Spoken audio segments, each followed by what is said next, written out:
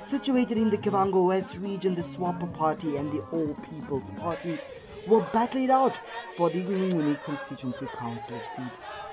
We are here to make sure that no any other candidate will take over this constituency. We are here as Swapo Party.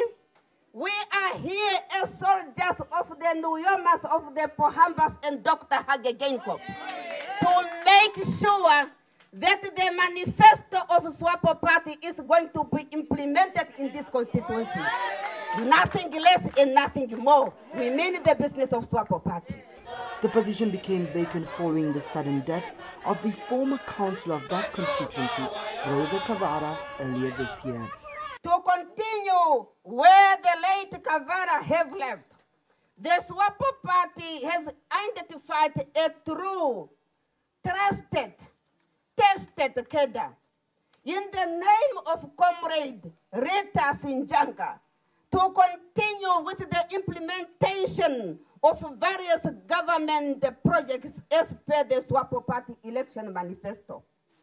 Fellow comrades, you will agree with me that the Swapo Party is the party, the only political party that is home to all Namibians. Shaningwa called on party members to ensure that no other candidate wins the constituency from the Swapo Party.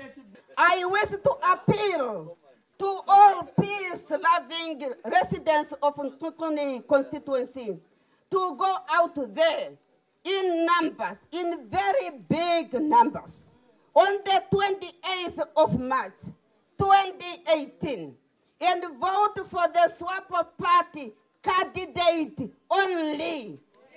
Vote for Comrade Rita Sinjanga. For the continuity, Comrade Rita Sinjanga, as I have alluded to earlier, is a tried and tested cadre within the Swapo Party ranks and file. She is a person who has never wavered and served the Swapo Party faithfully with loyalty, with commitment and dedication. She is a seasoned farmer and full-time politician. Gordon Joseph, NBC News, Ncuncuni.